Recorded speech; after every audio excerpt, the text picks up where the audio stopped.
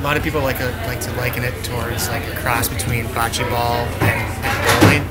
I mean, there's a sheet of ice and there's two targets that you basically try to hit, and you roll this heavy piece of granite down the ice, and basically try to get it close to the center of these circles. And the more of your own stones that you have at the center of the circle, the more points you get.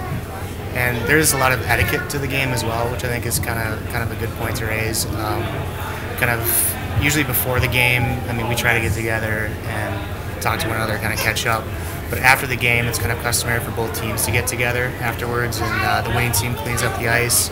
Losing team goes upstairs and waits for the winning team, and the winning team buys a couple pitchers of beer. Okay, so the winning team cleans up and buys the beer. What's the incentive to win? You know, in your first year, when you play 16 games and you go 2-14, you know, even though you don't ever have to buy the beer, it gets kind of old losing week after week after week.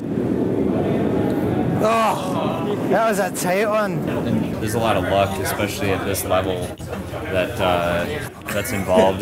We typically call it Plan B, where you call a shot and maybe you point at one of the other team's rocks and you want them to hit that and take it out, and then the shot that's actually thrown is 3 feet off to the left, and it ends up hitting something else and getting knocked into the center, and it scores a point.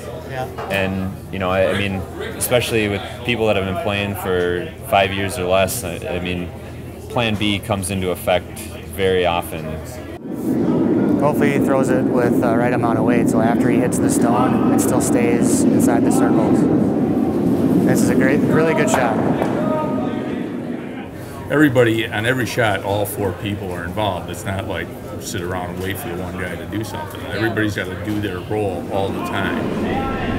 There's a lot of good people that we know here, and a lot of people that we like seeing every week, and just going upstairs and getting a chance to just BS and have a few beers, and that's a big draw and a big reason that we keep coming back. And